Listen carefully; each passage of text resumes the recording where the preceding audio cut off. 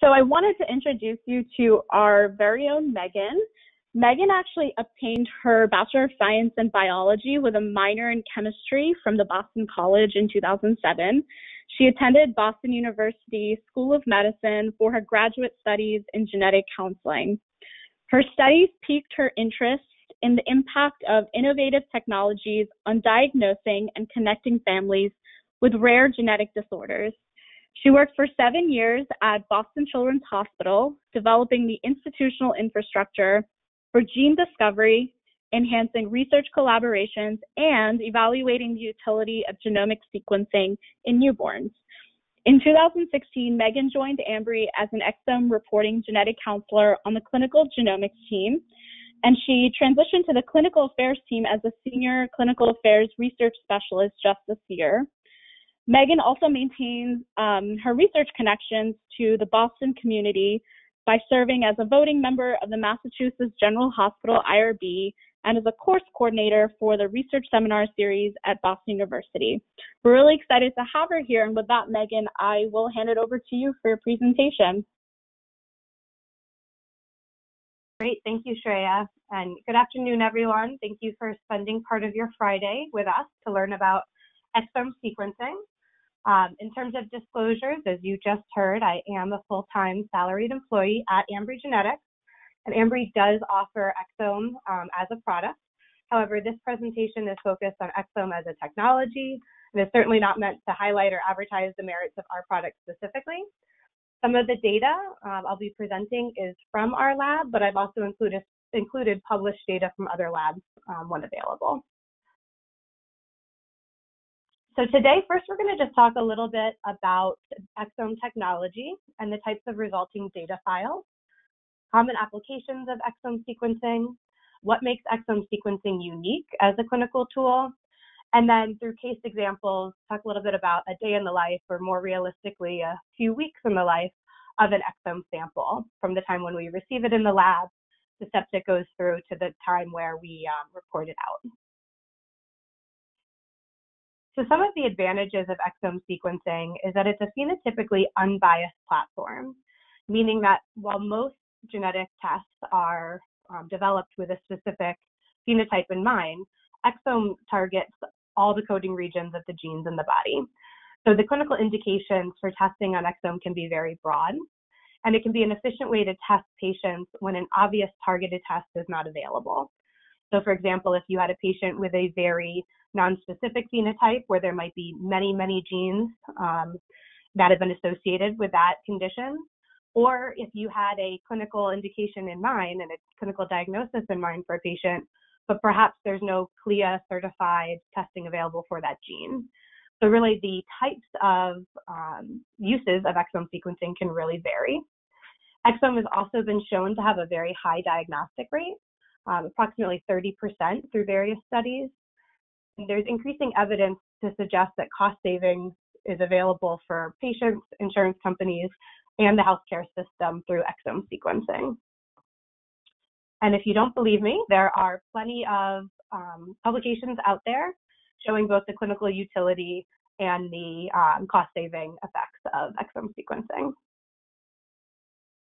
So I think we hear a lot about the clinical utility of exome sequencing, but maybe we don't remember the technical details of how the testing is actually performed. So I'll briefly review that with you now.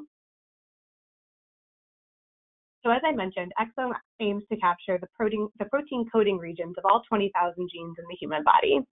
This makes up about 1 to 2% of total DNA, and it's basically just aiming to get all the exons. So if you see over here, the DNA from a patient comes in through either blood or saliva or whatever the sample collected is, and is isolated and then fragmented. And the DNA fragments are coupled with a DNA adapter segment to target the coding regions, the exons, and then discard of the intronic regions or the non-coding regions. From there, the fragments are selected onto depending on the type of platform we're using, either DNA or RNA base, and then are sequenced in parallel many times over. And so what that sequencing looks like is multiple reads that come out that are then aligned to the reference sequence. So basically, if we look at it in another way, we have our full genome that comes in, it gets sheared into the pieces of interest, sequenced, and then realigned, oftentimes multiple times because the sequence is done in parallel. And so the same location is read multiple times and then aligned to the reference genome. And so what we see in the lab is the readout. This would be an example of the proband sample up top, and then mother and father. And each read here, each blue and pink bar would be either a sequence read going forwards or reverse, and the call which was made at that point. So if we zoom in on this particular sequence, you can see dad and mom are both heterozygous here for a T, and the patient is homozygous. So we're about 50% of the reads on each parent is calling this as a T. The full sequence is calling it as a T for the proband because this individual inherited the alteration from both of their parents. A lot of times when we talk about exome data, you hear about quote unquote raw data files. And there's a couple different types, and they have different sizes and different utilities. So the largest, rawest, if you will, form of data is called FASTQ. And this is information about each sequence cluster. So each sequence read that comes out of the pipeline is assigned in a 4-line format, given a quality score. From there, it gets aligned to the reference genome and becomes what we call a BAM file, which stands for binary alignment map. And then from there, this can be processed into a VCF or a variant call format, which is actually the standardized text file formatted to actually represent what that call is. Is it a SNP? Is it an indel? Is it a structural or a copy number variation call? And so these top two are very large files. They require quite a bit of storage space, and they're unlikely to be useful to most users, whereas VCFs are the most common type of file that are used for third-party reinterpretation tools. So if you are requesting the raw data from a lab, chances are, or a research group for that matter, chances are the VCF file is the one that's going to be the most useful for you. And if you're collecting the FASTQ and the BAM files, it's probably just going to take up a lot of space on your servers. And labs might also offer you additional types of data files, which are further filtered. And we'll talk a little bit more about that in a minute. The other thing you hear a lot about is coverage metrics. And a lot of times people ask about what the total depth or the average depth of coverage is for an exome. And that's not necessarily the best way to measure a quality of an exome. Specifically, you should ask more about the percent of the exome covered sufficiently. And I'll illustrate that here. So if we had 100x exome and each of these trained cars represents a letter in the genetic code, and each dot here is the equivalent of one depth read of that location. You can see here at 100x, we have very good coverage of most of these nucleotides. However, this T and this A over here are below the quality threshold. So it's going to be hard for a bioinformatics pipeline to make an accurate call for exactly what nucleotide is at that position, because unfortunately those two positions were just not read enough times to have a quality call. So maybe we would say, okay, well, let's increase the average depth, and then we'll be able to get that information. Well, chances are there's probably a reason why this A and this T are not being read well by this pipeline. There could be a couple different reasons why areas are not well covered, but increasing and doubling to 200x the depth coverage in this case still has very low coverage for both of these nucleotides. So even though we have doubled the average depth across the genome, it still didn't improve our actual ability to call in those instances. So the percent of exome covered sufficiently, which would be the same in this example between the two, is actually a better measure of quality than the average depth obtained. So if we think about the types of alterations that are not reliably detected on exome, many of them are the same types of sequencing difficulties that we have on other platforms. So genes that have pseudogenes or highly homologous or repeat regions, areas that are GC rich. These are just going to be very difficult to have the sequencing allele to and get quality information from. Additionally, because we're shearing the DNA when we get it, detection of large structural rearrangements like inversions and translocations can also be difficult to do on exome, because while a genetic code might come in being located on chromosome 4, by the time we shear it and sequence it, it gets realigned to the exome. It's going to show up wherever the reference genome has that sequence lining up. Triplet repeat expansions for the same reason can be very difficult to detect. Low levels of mosaicism might be filtered out as artifacts, and non-coding regions that are not covered, for example, deep intronic or promoter regions, and imprinting errors or UPD might also be difficult. However, there are certainly examples of where mosaicism, some non-coding regions, and UPD have been detected on exome. Okay, so now when we think about, we've done the sequencing, we have the data, what does it look like? So data filtering can be lab dependent. Each pipeline might have slight differences in the way that they clean and filter their data. But in general, an exome sequence should result in about 200,000 to 400,000 annotated variants. From there, quality filters can remove artifacts, looking at misalignments, poor depth reads, heterozygous ratios that don't line up. So ideally, if we were seeing a call, we'd want it to be around 50% if it was a heterozygous call. But if it was a het ratio of about 10%, that can be more difficult to interpret. And pipelines can also filter out alterations that are unlikely to be disease-causing. So for example, common alterations in the population, things that we know are known polymorphisms, or it could filter them out based on the location of the alteration. So for example, labs probably have cutoffs of where into the intron, whether it's plus or minus 2 into the intron, plus or minus 6, plus or minus 10, that they're actually going to call the variants and have them pass their bioinformatics pipeline and move on to the next step of filtering. And then on the flip side, you can also have protection of certain alterations. So for example, known pathogenic alterations which may be present in patient databases at fairly high rates can be protected by a pipeline. So a good example of this would be the sickle cell mutation, which we know can be very high in certain populations. We wouldn't want to filter that out and miss that, given we know it's a pathogenic alteration. So from here, we get about 300 variants from each sample. And then you can have case-based filtering as well. And again, each lab might approach this a little bit differently, but this can be based on inheritance, if family members were run at the same time as the proband, and also on phenotypic overlap. So for inheritance filtering, a lot of times exome sequencing is run on family trios.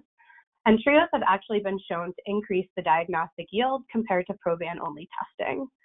And a typical trio that we think of consists of a proband and then both parents. Ideally, they are unaffected parents. That's the most beneficial for filtering out alterations. And trio analysis can help to prioritize the variants based on segregation within the family. So if you see an alteration that is de novo, or 2 alterations in a recessive gene that you can confirm were inherited in trans, one from each parent, then that's really going to make your radar go off as a possible relevant alteration for a proband. So depending on lab policy, they might also accept family members for complementary co-segregation samples as well, which can be helpful.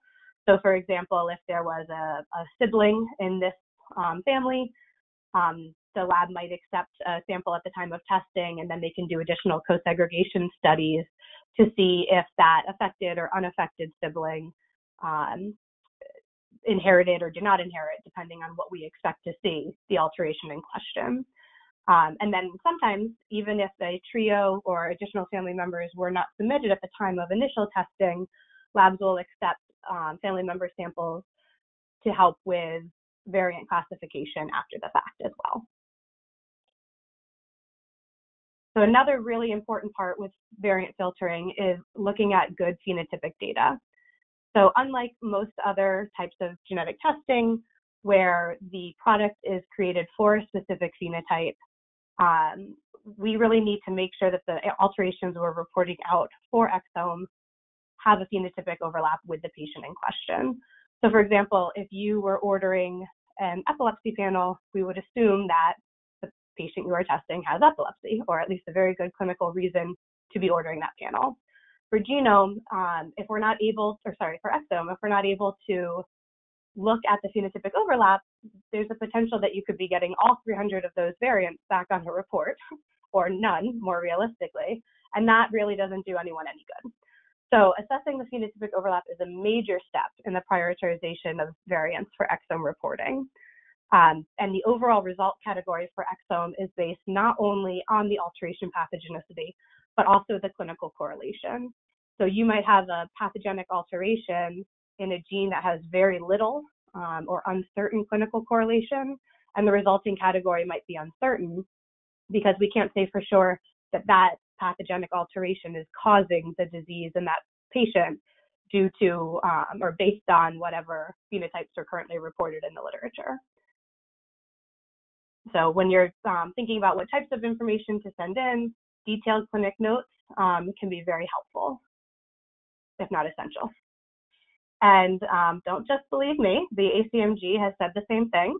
They said that they recommend that referring physicians provide detailed phenotypic information to assist the laboratory in analyzing and interpreting the results of testing. So for clinical overlap, there can be various methods that labs use for prioritization of variants. So they might have an automated algorithm to measure the clinical overlap between patients and between a patient and then the patients that are reported in the literature.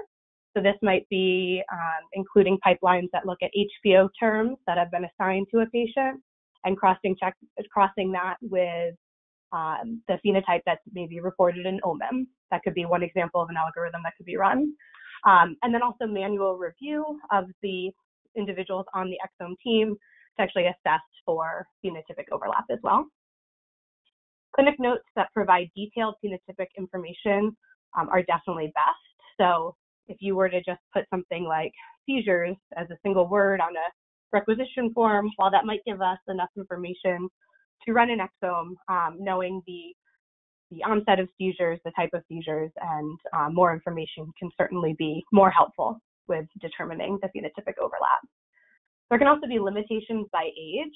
So for example, a neonate with hypotonia, who maybe was run at just a few days of age, versus that same individual who maybe at 2 months of age, we now know has hypotonia, seizures, and an abnormal brain MRI, could potentially have two different results that get returned on Exome. So think about that in terms of possibilities for reanalysis, and we'll talk extensively about that later. And then when you do get a Exome result back, evaluate the clinical overlap that you see. So make sure you agree with the clinical assessment. If you're a clinician ordering an Exome, you know your patient a lot better than anyone who's just reading a short blurb or a clinic note about them. So if there was a disagreement that you had, call the lab and talk to them. We're all on the same team. And sometimes we actually see that targeted exams from a candidate alteration that's on a report can actually lead to better phenotyping of the patient. So if there's a small feature that maybe wasn't detected in the patient at initial follow-up or at initial exam, but then you know that they have a pathogenic alteration in a gene, perhaps a targeted physical exam to look for that particular finding could help bump up the phenotypic overlap. Additionally, if there is a discordance between family history and maybe who carries a particular alteration in the gene, it might be helpful to do a more detailed family history to see if the segregation of that alteration in the family makes sense on further review. Okay, so what are some of the common applications for exome sequencing? So the ACMG has commented on this, and they recommend exome sequencing for the following indications. So if there is no single gene or panel test available, but the phenotype or family history strongly implicated genetic etiology, then that could be a very good indication for exome. If there are too many genes to test, so if a patient presents with a defined genetic disorder that demonstrates a high degree of heterogeneity, making exome or genome sequencing analysis of multiple genes simultaneously a more practical approach. That might be something like just very general neurodevelopmental disorder. And then also if past genetic testing has been uninformative. So if a patient presents with a likely genetic disorder, but specific genetic testing available for that phenotype has failed to provide a diagnosis. That would be an example of reflex testing, where perhaps a panel was ordered or some other targeted testing that seemed to align with the clinical phenotype of the patient and was negative. And then lastly, they also say a fetus with a likely genetic disorder in which specific genetic tests, including targeted sequencing, available for that phenotype have failed to arrive at a diagnosis. And so some of these clinical indications could include cases with a suspicion of a genetic etiology, but no clear clinical diagnosis. So if there are multiple clinical features, but they do not suggest a specific disorder, if it's a case with an unusual presentation, so perhaps some of the features align with one diagnosis, but then there's also multiple features that do not fall within that diagnosis.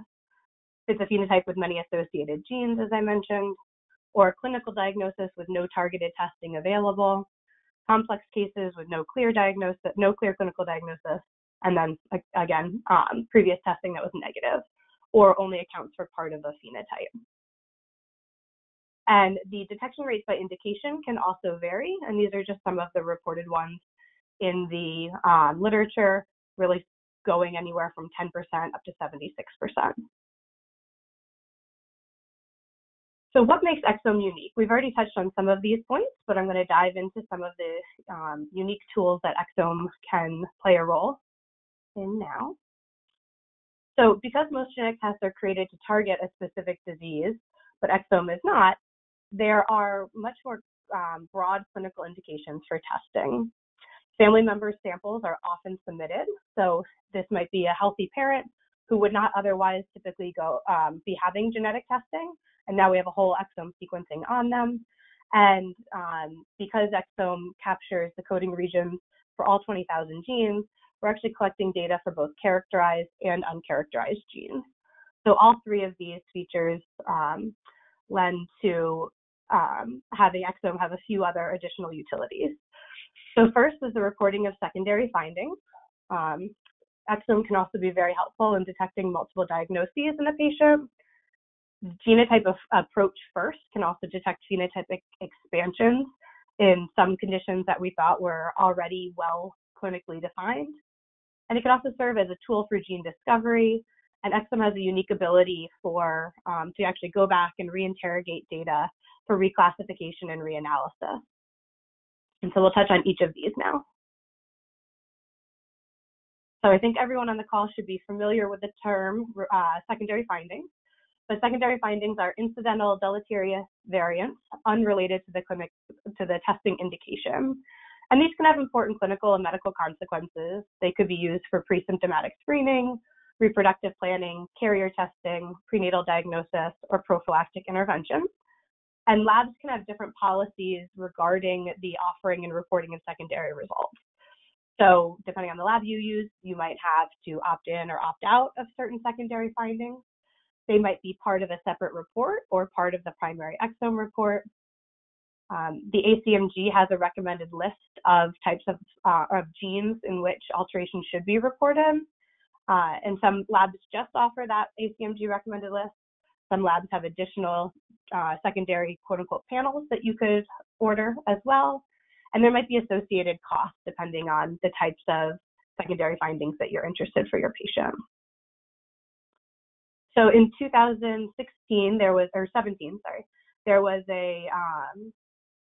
update to the ACMG list, and it's currently 59 genes that are that the ACMG says should be reported by commercial labs when performing either exome or genome sequencing.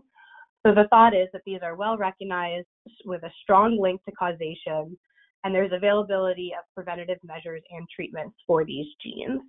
And so by having the data on them because exome or genome sequencing was performed, not reporting these back to interested parties would be detrimental, is basically what this recommendation says. And so the updated list, it added 4 genes and took away 1.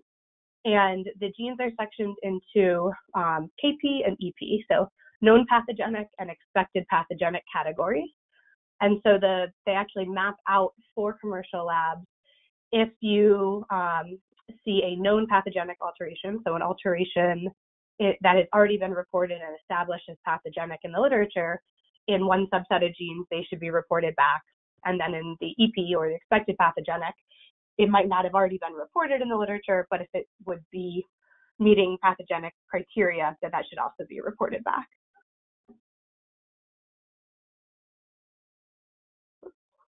Sorry, went too far. Exome also has the ability to detect multiple diagnoses. So the ability to examine all genes in an unbiased manner can be useful for detecting multiple diagnoses. So here is just some of the reported rates of multiple diagnoses within exome populations that are reported in the literature. This isn't exactly comparing apples to apples though, because you are, each lab has obviously their own reporting protocols. And some of these papers include cases where 2 VUSs were reported to a patient, whereas some of these papers include where it has to at least be 1 likely positive or positive alteration in addition to a VUS or another positive or likely positive. So that probably accounts for some of the differences in these ranges, but it's not an insignificant amount. You know, there are certainly, if there was up to 4% of the population that has multiple diagnoses, and we're just testing them on, you know, a panel where maybe only one of them is being determined, there's still diagnoses that are getting missed out there. And so there are 2 papers I wanted to highlight that actually looked at this question. And this first one was by Posey in 2017 out of Baylor. And they ran 2 types of prediction models to actually see if the rates that they were seeing within their exome cohort matched what these prediction models said. So they had 7,374 unrelated patients who had exome over a 4.5-year period.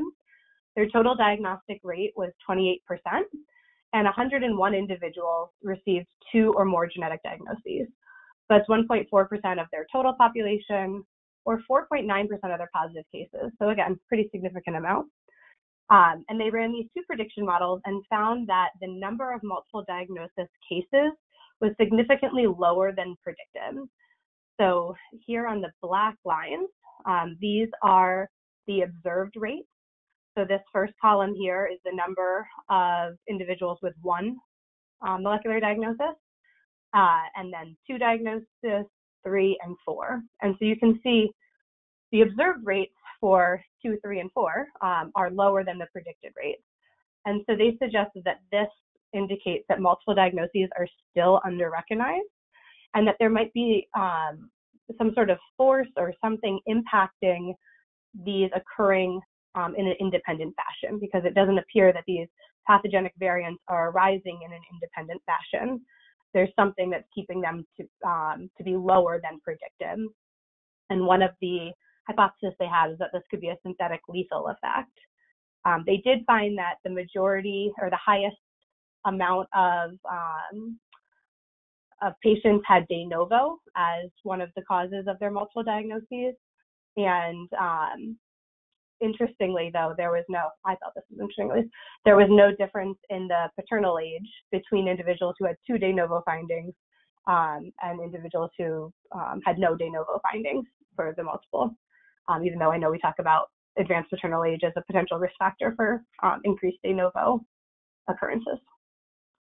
Another paper that looked at multiple diagnoses was Smith et al., and that was a paper out of Ambry. And they found that there was a slightly higher number of affected organ systems in patients with multiple diagnoses compared to single genetic diagnoses. They also found that non-trios were more likely to have multiple diagnoses. However, nearly half of the non-trios who had a secondary finding. The secondary finding, or the second finding, was a VUS. And in some cases, by doing additional family testing, you could downgrade from having multiple diagnoses down to one. So again, even though non-trios were more likely to have a multiple diagnosis, that could be a artifact of the fact that trio analysis can just help us rule out some alterations as a whole. And then families with reported consanguinity had significantly higher rates than families with no reported consanguinity. And that was actually something that was seen in the Posey paper as well. Expanding clinical phenotypes is another utility of exome sequencing. So exome sequencing has revealed broader phenotypes that were not necessarily considered as part of the original clinical spectrum. And this includes genes that have well-established gene-disease associations. And the reason is traditionally testing was performed in a phenotype to genotype manner. So you saw a patient in clinic, they reminded you of a certain diagnosis, you tested for alterations in that gene, and perhaps you got a positive result back. If it was a patient that didn't really seem to fit that clinical phenotype, you might not test for that gene, and therefore you wouldn't have gotten that diagnosis. So by reversing it to a genotype and then looking at the phenotype process, exome sequencing can be a very useful tool for expanding phenotypes. And again, there are several papers out there reporting this. Exome sequencing can also be a very useful tool for gene discovery. So this chart here is from Boycott, like in Boycott's group, and it shows here the rate of gene discovery by quote unquote conventional sequencing technologies. So the way we always looked at genes before we had next generation sequencing. And we definitely had a lot of gene discovery in the early 2000s, but once next generation sequencing came about, shown here in the blue bars, it just completely blew up. So a lot more gene discovery going on. They estimate that a new gene is characterized every two days. And because we're actually collecting all of this information as part of exome sequencing, we can start, again, going from genotype to phenotype, we can start collecting patients that have alterations in the same gene, comparing their phenotypes and defining new diagnoses that way. And tools like Matchmaker can help connect clinicians and researchers. It's been an invaluable tool for gene discovery.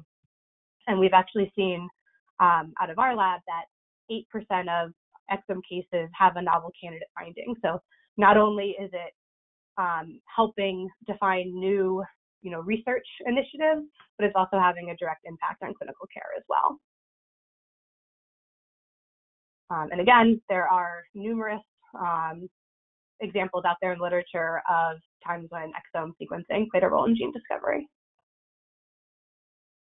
Okay, and then lastly, one of the utilities of exome sequencing is looking at the ability for reclassification and reanalysis.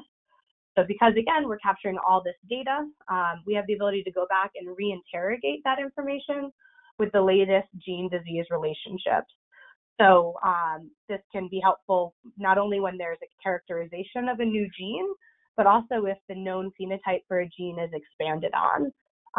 It can be helpful to go back and look at what patients had alterations in that gene, and if it now fits what's known about that gene-disease relationship. Also, over time, the phenotype or family history may change. Perhaps there is a new affected sibling born, or a patient develops a new clinical feature. That can be helpful to go back and reanalyze the data.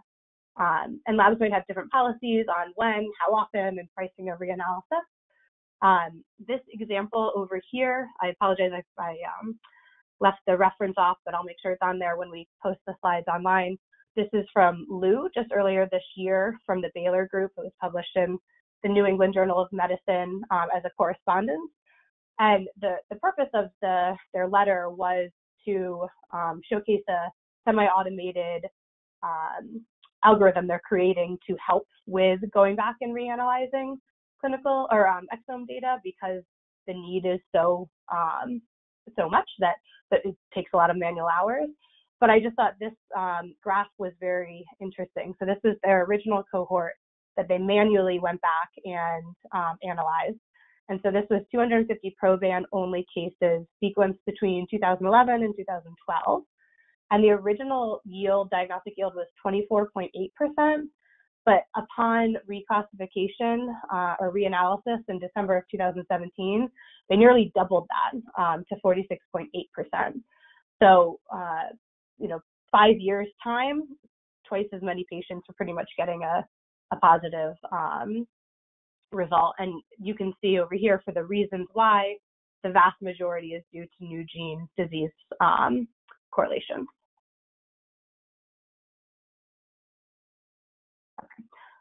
So I wanted to talk briefly about some of the other types of testings that are out there. Exome certainly is not the only large data or next generation sequencing technology.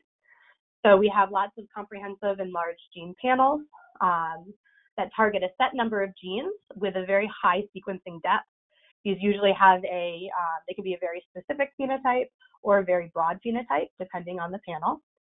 And these have superior coverage compared to exome sequencing because they often use companion technologies like Sanger sequencing, arrays, MLPA to enhance coverage. So if there are certain areas or certain areas that are not well covered through next generation sequencing due to the caveats we've already talked about, or if there are known deletion and duplications that may be hard to detect using next generation sequencing, gene panels can be enhanced to account for those. These are typically run at a lower cost with a faster turnaround time. And for some indications, there might be professional guidelines already in existence, which can help with reimbursement rates, which makes everybody happy. And then for exome sequencing, there is high sequencing depth of the protein coding regions. So you have the ability to detect certain types of alterations, which might be limited though. So unlike the gene panels that can go back and enhance for many of those types of alterations, the exome sequencing is kind of, it is what it is in terms of finding certain types of alterations. It does include newly characterized and novel genes, so that helps with reanalysis and reclassification later on, which is something that a gene panel would be limited for. And reimbursement rates can vary. Right now we're seeing it getting covered for some indications, but it's still a challenge that I think the field is facing. And then we have genome sequencing, which has extensive coverage of the full genome. So unlike the library prep that happens when an exome sample comes in the door, where we shear the data and allele it and start sequencing it and get rid of the introns, genome sequencing sequences every part of the DNA. So it does have lower sequencing depth compared to exome, but it can detect more types of alterations. So for example, translocations or larger structural rearrangements might be detectable on genome where they would not be on exome. It also includes newly characterized and novel genes. So it has the same benefit for reanalysis and reclassification that exome does. However, it does yield very large data files. And to date, the clinical utility for reimbursement is something that is, as far as I know, not really happening. It's got poor reimbursement for clinical testing at this point. So there was a paper that came out, again, from Ambry, that looked at exome sequencing coverage compared to targeted next generation sequencing panels. So it was an in silico analysis. They took 1,500 alterations identified on panel testing, so actual patient alterations, and checked the coverage of 100 randomly selected exomes. So to see if those physicians were well covered on the exomes and therefore could have been reported out. And then 97.3% of those 97.3% of those 1,500 alterations were detected on all 100 individuals. And then if you looked on it on a per individual call, so if you looked at each of those 100 individuals and each of those 1,500 alterations, it was 99.7% of each call had sufficient coverage to make that determination on exome. So in terms of coverage of most of the types of alterations we're actually reporting out on next generation panels, It's not bad. It's pretty good, I would say. Okay. And then this paper just came out this last month from Kingsmore's group at Rady's Children, and he's very well known for doing ultra rapid whole genome sequencing in the neonatal population. So taking acutely ill infants, running ultra rapid genomes, so sometimes with a turnaround time of a day or two, and reporting out and then measuring the clinical utility. And so this study, what he did was he randomized acutely ill infants to receive either rapid genome or rapid exome sequencing.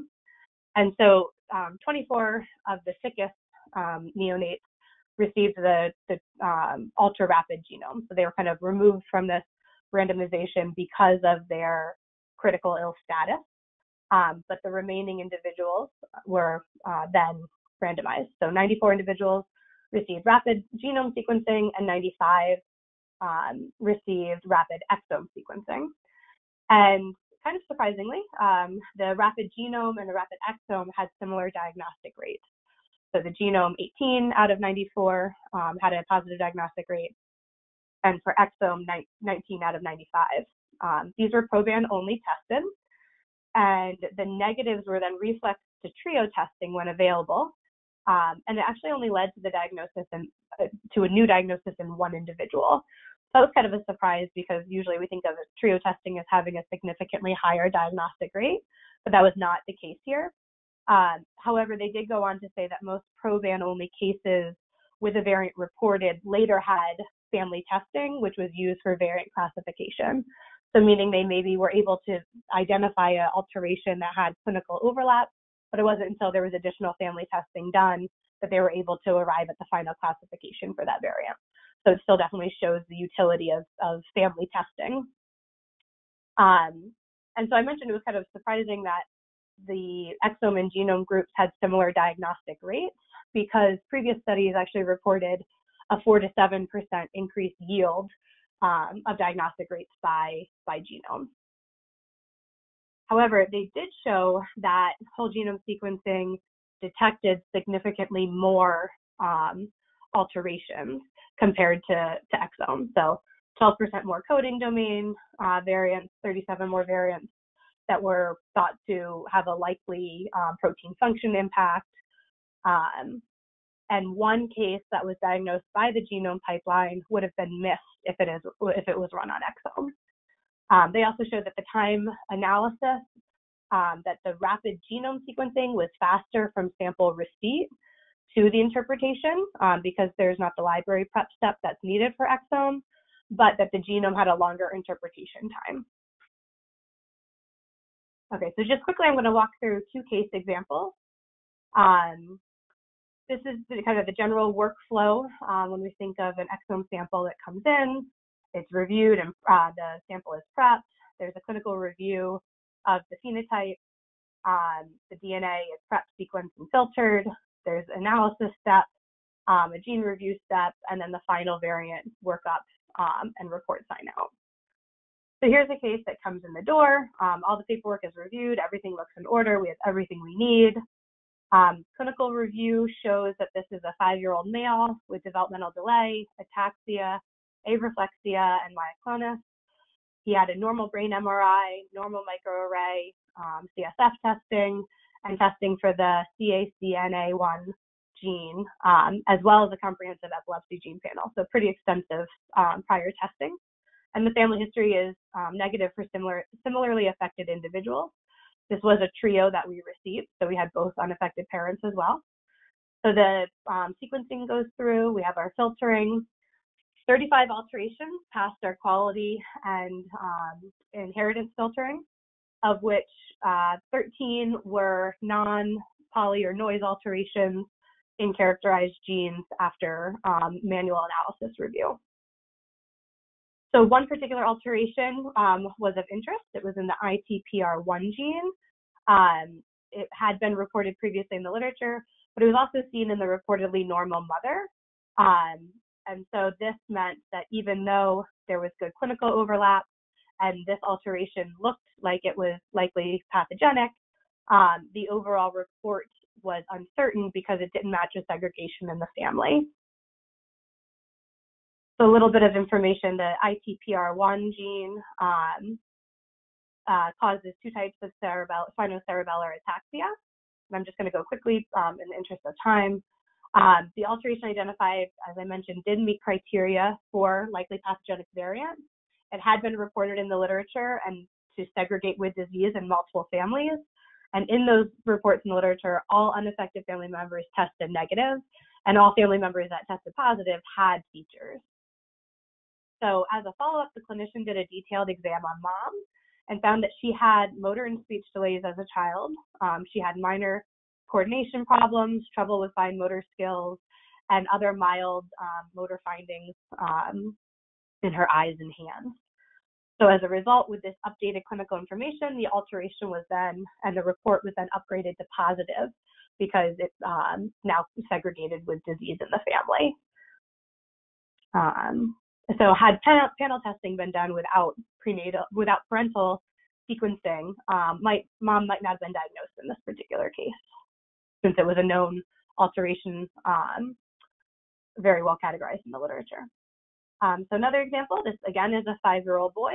He has a history of developmental delay, which has since resolved, speech delay, mild physical and fine motor delay, failure to thrive, short stature, and then he had some physical anomalies as well, borderline microcephaly, omphalocele, a recent onset of epilepsy, oligodontia, and a normal brain MRI. And again, the family history, we had a trio and it was non-contributory, other than mom was a little bit on the short side. And then after exome sequencing, it revealed 2 de novo alterations with 2 distinct diagnoses that account for the patient's full phenotype separately. So it's unlikely, given the fact that these are 2 very distinct phenotypes, that these genes would have been present on the same gene panel. So one alteration was GRIN2A, which is associated with speech disorders and epilepsy. This is a truncating alteration expected to result in nonsense-mediated decay, so it was classified as pathogenic, and this accounted for his developmental delay, epilepsy, and abnormal EEG. And then he also had a PIT-X2 alteration, which was classified as likely pathogenic, and this is associated with a condition called Axenfeld-Rieger syndrome, and that accounted for his omphalocele, oligodontia, and growth retardation. So again, if he had had a panel, it maybe would have identified this GRIN2A alteration if it was a neurodevelopmental panel, but I don't know if this second finding would have been picked up if they hadn't done a more extensive testing like Exome. And with that, I'm happy to take any questions with the remaining time. Thank you, Megan. So just a reminder, all of you guys can put in questions in the questions pane. It looks like we have a couple of questions for you, Megan. So the first question is around deceased patients. So let's say an exome is ordered on a deceased patient. Do labs generally report secondary findings on the individual? And if not, why is that the reason? It's a good question. It's probably going to depend on the lab's policies. And so it would be lab dependent. I can't say if the lab said no, what their reasonings would be. I don't know if that really answers it, but it's possible to get secondary findings on a deceased individual, if that's what the question is. Yeah, so basically they were just wondering if that's a possibility, and if not, what would be some of the reasons. So that's perfect. And then there's one other question. So several of the papers that you cited indicate the power of genetic testing in the aid of a diagnosis. So given how poor the reimbursement can be for exome, genome, and panels, how often are these positive hits due to a single gene disorder that can be diagnosed by like a physical examination or, thorough history and single gene analysis, which could have better reimbursement? So any commentary on that? So the question is, why not go to targeted testing if it's better reimbursed?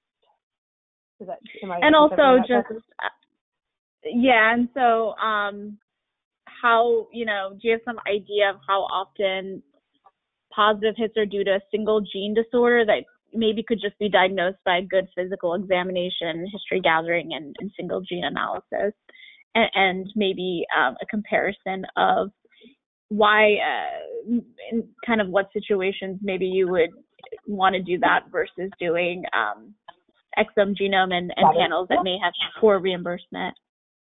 Yeah, absolutely. Yeah, I probably didn't present the con side of exome sequencing because I'm obviously biasly pro it. But certainly if there is a very obvious clinical diagnosis in mind for a patient, and there's targeted testing for that particular gene or a small subset of those genes that would have good reimbursement, that is definitely the way to go. But for some of the more complex patients that have no obvious clinical phenotype or clinical diagnosis in mind, evidence has shown, not enough to convince the payers yet, but that instead of stepwise testing of maybe 5 or 6, single gene targeted tests, it's actually cost effective to go with a broader gene panel or exome sequencing instead of having multiple tiers of testing, 3, 4, 5 rounds of testing. But certainly if, the patient walks in and they meet clinical criteria for NF, start with testing for NF1. Yep, that makes perfect sense. It can sometimes take years also to get a diagnosis if they go the non-exome route. So those are all good things to weigh. The last question was for the exome case number 2 that you presented. Do you know how old the biological father was? One of our viewers is interested if it was advanced paternal age. I don't know off the top of my head. I'd have to go back and look, but that was one of the Posey et al. 2017 paper that looked at multiple diagnoses and found that de novo was the most common inheritance pattern, and that dominant combination of, the first alteration was in the dominant gene and second alteration was in the dominant gene was the most common combination, but the paternal age did not make a difference in that cohort. So I think it was 32 and 35 were the paternal age between having 2 de novo alterations and having none. And I want to say even that it was 32 years, the lower age that was associated with the 2 de novos. So, well, that's immediately where my mind goes to. I don't know if that was the case for that particular one. Okay, thanks for answering that. Those are all the questions, but if you guys have, thank you, Meghan, for your awesome presentation. Let me just see if I can show you guys where the next presentation is going to be. Okay, so we're going to have on November 15th our next webinar, which is going to be misattributed percentage as an unanticipated finding during clinical genomic sequencing. So definitely tune into that. But other than that, thank you guys so much and have a good weekend.